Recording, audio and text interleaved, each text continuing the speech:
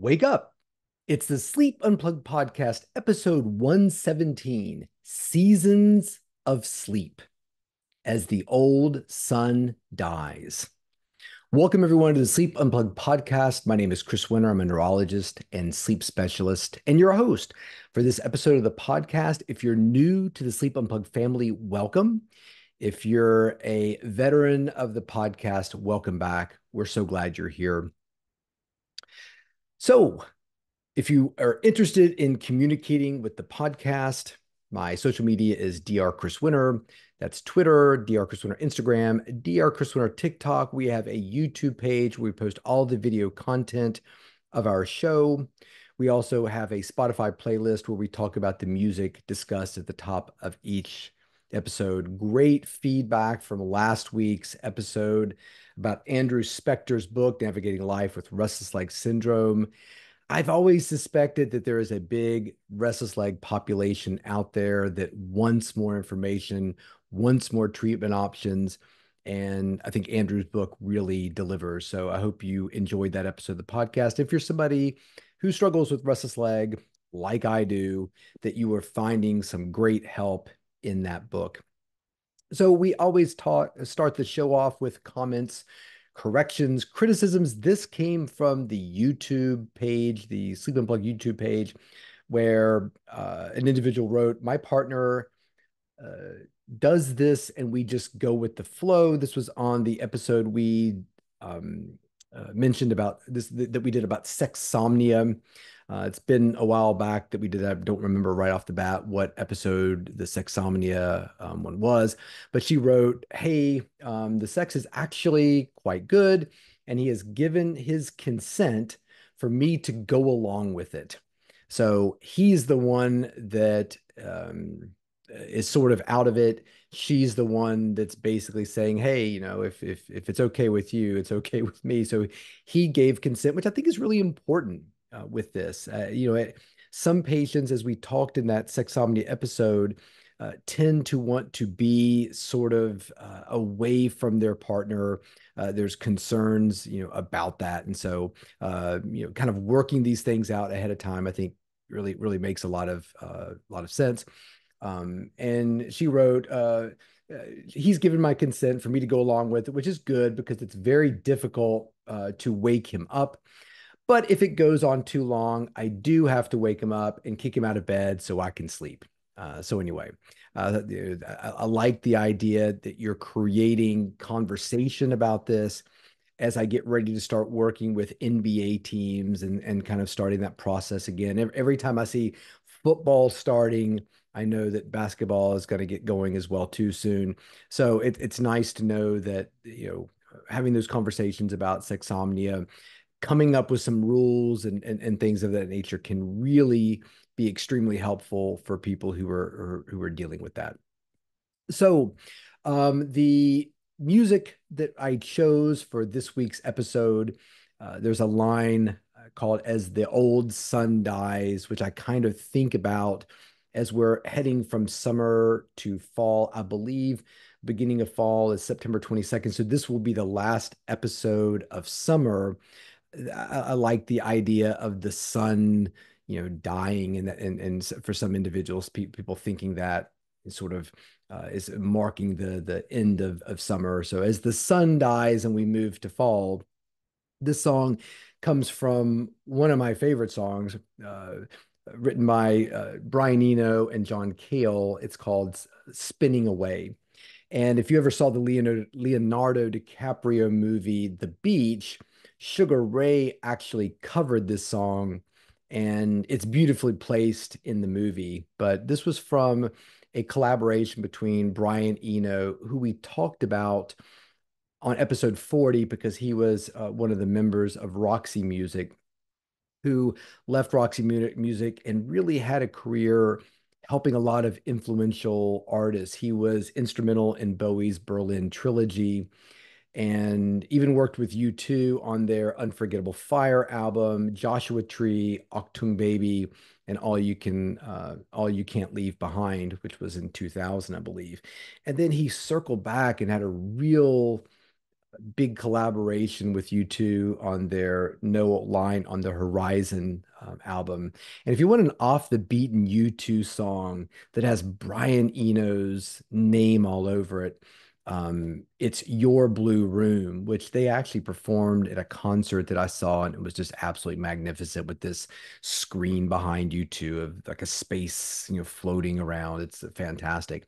Um, John Cale, we've mentioned Lou Reed, who was a founding member of Velvet Underground. Lou Reed was in episode 76. We actually mentioned Velvet Underground was one of the first musical groups we talked about back in episode 23. So it's only fair that we mentioned John Cale, who was also a founding member of Velvet Underground.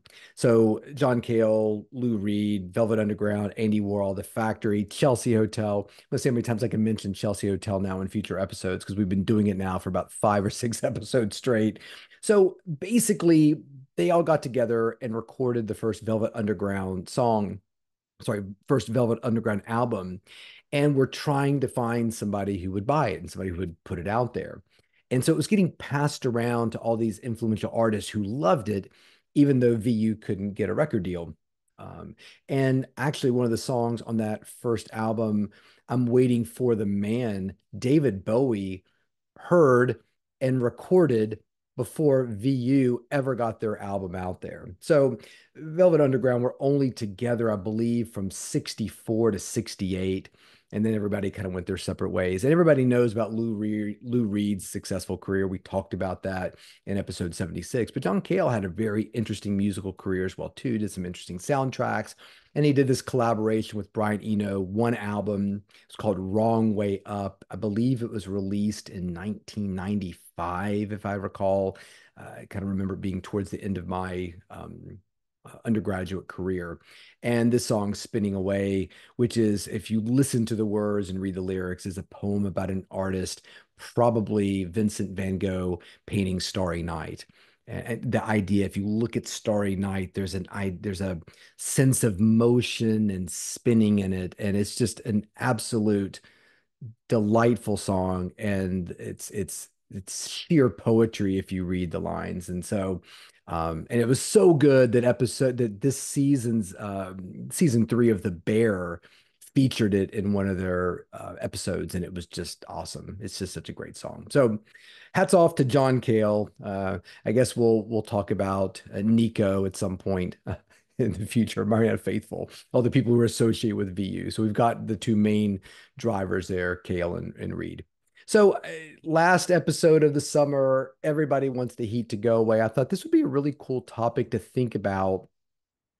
How do seasonal changes affect sleep? And so this is going to draw on a lot of things that we've talked about in the past, circadian rhythms and school start times to some extent, and daylight saving time, and all these things kind of to some degree relate to what we're talking about. And we know from these episodes that our sleep behavior is influenced by circadian processes, meaning that our bodies are aligned on a 24-hour schedule to be intrinsically able to set that sort of 24-hour pacemaker in our body, but also use cues from the environment to help that pacemaker adjust and fine tune itself.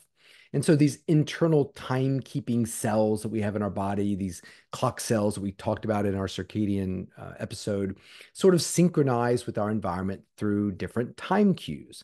And two of those big time cues are light and temperature. And so when you think about seasonal change, I think most people, if you said, hey, as you go from season to season, obviously based upon where you live, what variables are changing? What do you associate with seasonal change? People probably say temperature, first of all, summer's hot, winter's cold, depending on where you are, but also available light. I love the summer, the days are long, and there's a lot of light in the evening after work for me to do fun stuff. But the winters, I wake up and it's dark and there's not a lot of light, and the sun goes down really early. And if you live in Alaska or northern Scandinavia, there may not be much of any light during the winter time. So light and temperature are big determinants of season. And if you listen to any of the episodes of this podcast, you know they're massive pacemakers when it comes to our sleep quality. So there are significant effects when it comes to time of day of sleep.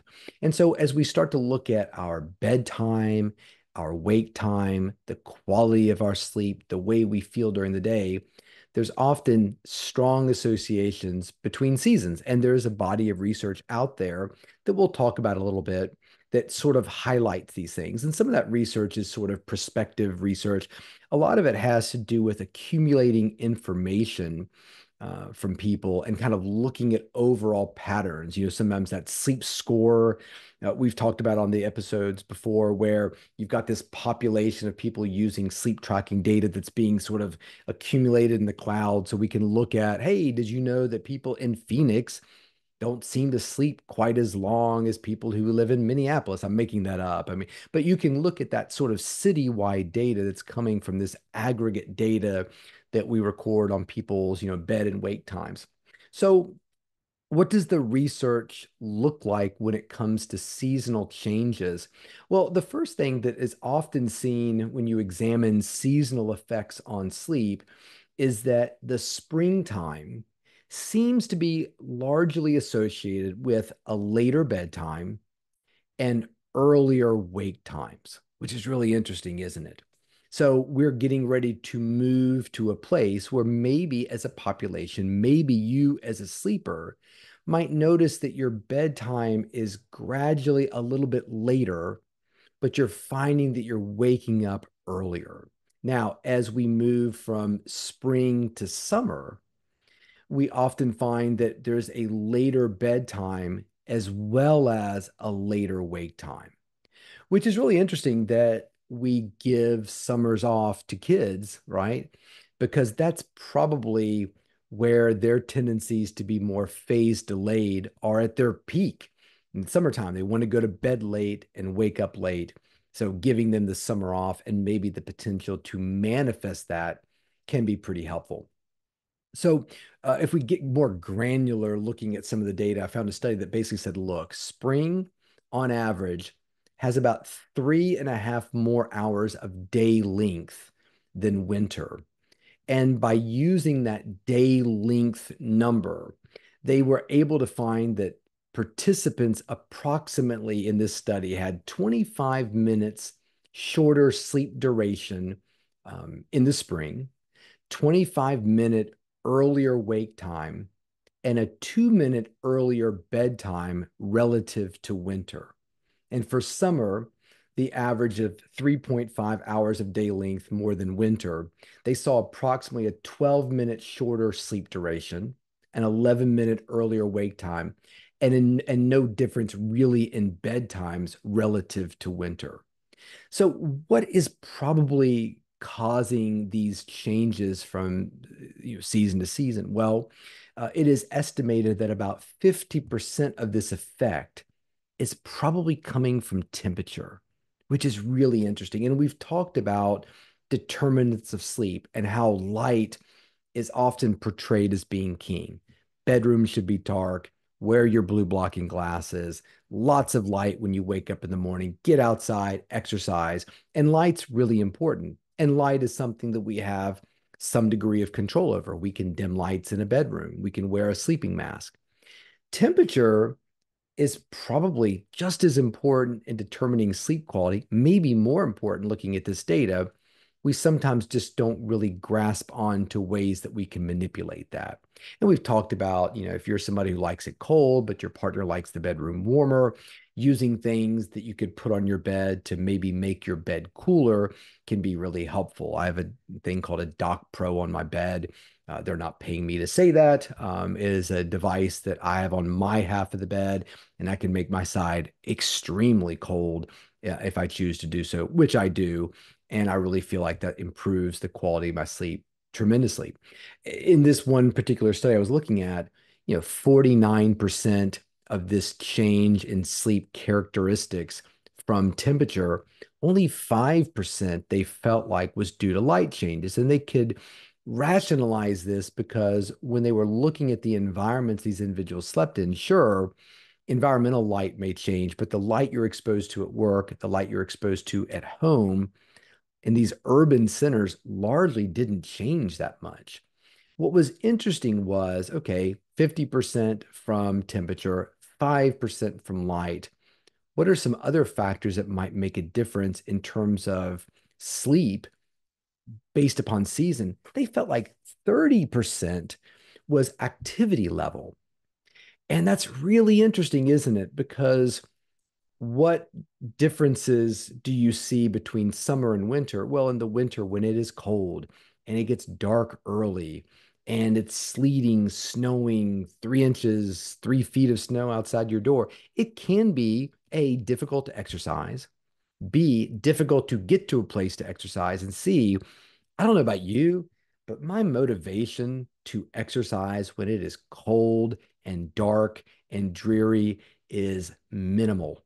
I don't, I've got dogs. I'm gonna tell you something. If you have trouble with exercise motivation that is seasonal, get a dog because here's a news flash.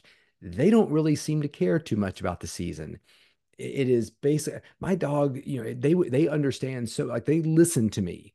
So they're generally with me if I'm talking to a patient. So if you're one of my patients and you'd like to see, I can take the camera and I could point it down on the ground and you can see two dogs curled up sleeping. Now, yes, they are sleeping, but they're also listening too because they have learned to recognize when I say, okay, well, we'll follow up in 3 months and talk about, these new restless leg therapies we got from Dr. Spector's book. Okay, great to see you. And then they listen for me to take my headphones off and put them down on the table, which I typically don't do between patients. So when they hear goodbye and headphones go down, it's time to go on our run. And again, light, temperature, precipitation, they don't care. They are all into it. So again, my motivation is not great when I put those headphones down. In fact, when it's gross outside, I sit there with the headphones on my head thinking, oh, as soon as I put these down, they're going to pop their little heads up with these eager little eyes ready for their exercise. So let's think more about the seasonal changes that we tend to see in sleep. So, looking at aggregates of other studies, there are other changes or trends that we tend to see in research. So, number one, total sleep time. People do seem to sleep longer in the winter than they do the summer. Again, if we're thinking about 49% of that variance, and again, for that 49% figure, that was actually specifically for patients in the 50 to 64 age range. I still think it's probably important for all ranges, but just to be scientific about that, that was the age range that they were talking about. So it makes sense that what are we seeing in the wintertime? We're seeing individuals sleeping longer in the winter than the summer because the temperatures are much colder and again, it's darker. REM sleep or our dream sleep. REM sleep seems to be longer in the winter and shorter in the summer. So there's a theme here. My last name is Winter, and so far, winter is dominating when it comes to sleep amount. It's dominating when it comes to REM sleep, slow wave sleep, or our deep sleep. Slow wave sleep is stable from winter to summer, but does seem to decrease some in the fall. So as we get ready to start autumn in the next few days, there may be a little bit of a decrease in deep sleep. So how would that manifest itself in you or a population? A little bit less feeling of sleep quality if you're somebody who rates your sleep every day, with a scale of one to, I tell my patients all the time, wake up in the morning and you can write down and how many hours you slept, but give yourself a rating. One is awful, zero is awful, one is fair, two is average, three is good, four is amazing. Give yourself between 0 to 4 stars. Do you notice yourself rating your sleep a little bit less um, in the fall? Do you also notice yourself being a little bit more sleepy or a little bit more tired in the fall? Because we know that deep sleep tends to go along with those feelings of sleepiness or fatigue. And also just overall growth hormone secretion is highly linked to slow wave sleep. So as we enter into the fall, that will be an interesting thing for us to kind of observe. Wake time tends to be earlier in the spring, like we talked about. Sleep efficiency, how much of the time we spend in bed are we actually sleeping? We think about a sleep efficiency of about 85% as being normal. Sleep efficiency is slightly lower in the summer than it is in the winter. Again, low sleep efficiency, not necessarily something that we want. We want a higher efficiency. That's the night where you're like, oh my gosh, I got in bed, head at the pillow, and I don't remember anything until my alarm clock went off. So some other factors that can kind of influence this pattern. So why would this be? We talked about temperature, we talked about light, and we talked about exercise.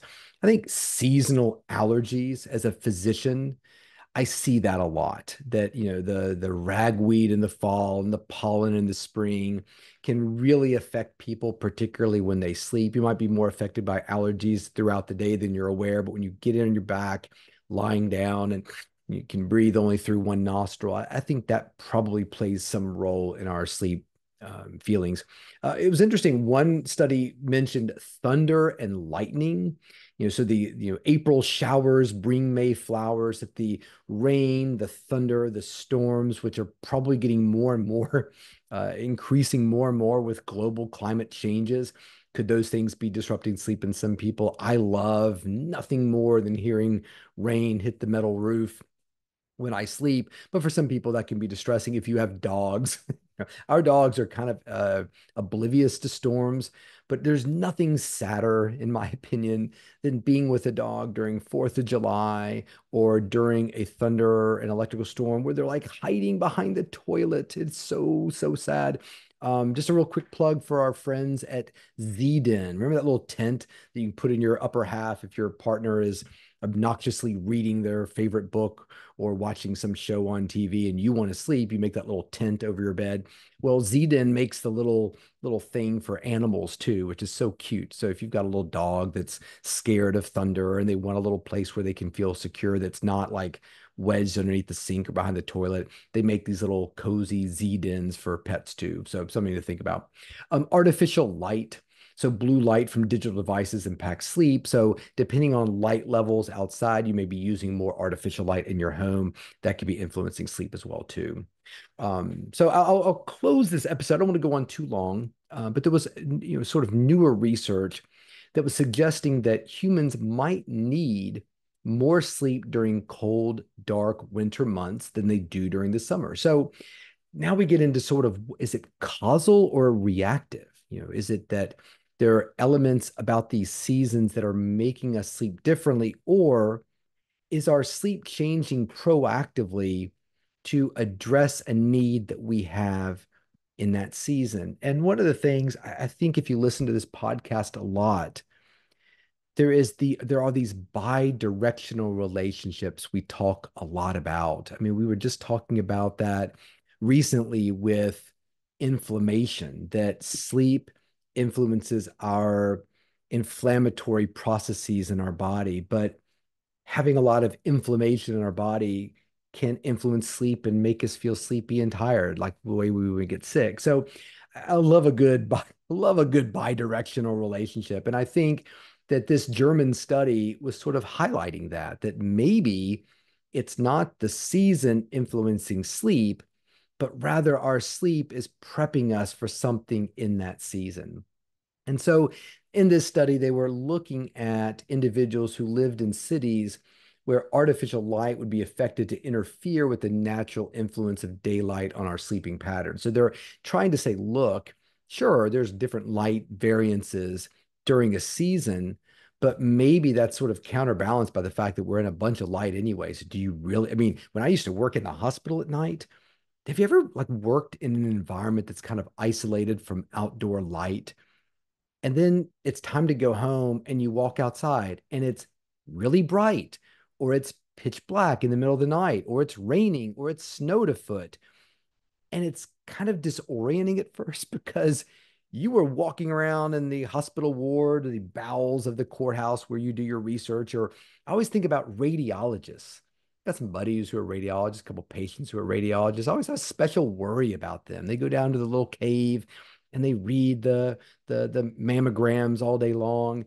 And then they walk outside and their brain must be assaulted by temperature and light for the first time.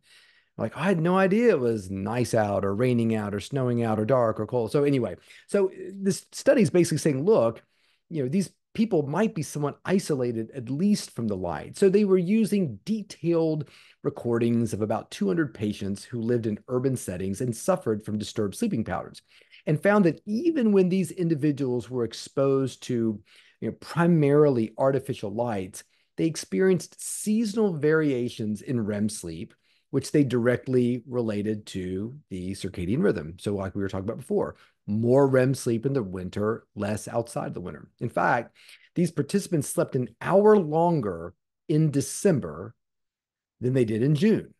So, again, I was destined for this job, right? Last name, winter. That's the best sleeping season.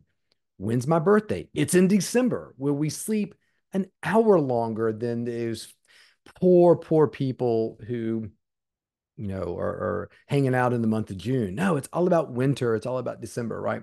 Rapid eye movement sleep, which was the most active stage of sleep when we dream and our heart rate increases, was 30 minutes longer in the winter than during the summer. And they were surprised that, the team was looking at all this stuff and surprised that there were also seasonal changes, again, when it came to slow wave sleep, that we found specific. This is the authors said, look, we found specific changes in REM sleep and deep sleep, the two main stages of sleep over the year. And this was completely new. This was a researcher, last name Kunz, Kunz. So really interesting, to think about the idea that as we sleep and as we move from season to season, there are some processes happening behind the scenes that might be acting to not only optimize our sleep, but maybe optimizing our health, our immune system, or some sort of preparatory cycle to get us ready for the things that go along in that season, perhaps cold and flu season, sicknesses and illnesses that come along. So, do we sleep a lot when we get sick from colds and things that happen in the wintertime? Absolutely. But maybe we're sleeping longer in the wintertime to prep us for those things that we're going to be exposed to when our kids come home from school, or we fly on airplanes and forget to wash our hands or wear our masks. So, love the idea that this is a two-way street when it comes to seasons and sleep. So that's it. That is the podcast, done and dusted, seasons and sleep. If you remember nothing else, just remember, of all the seasons, winter is king when it comes to sleep. Interact with the show. Tell us about your varying observations of your own sleep when it comes to season and season. And if you do it, you've got to tell us where you live, because that's really important. We have listeners all over the globe. So your seasons and our seasons may be very different. You can interact with the show, Dr. Chris Winter Twitter, Dr. Chris Winter Instagram, Dr. Chris Winter TikTok. Follow us on our YouTube channel, like and subscribe to this podcast. Please take the time to write a review. We really care about those reviews. If you want a trucker hat, we still have some left, $25. Just DM me and we'll work out those arrangements. And that's it. Summer's gone. Fall is on the way. How is it going to affect your sleep? We'll find out soon. Until then, sleep well.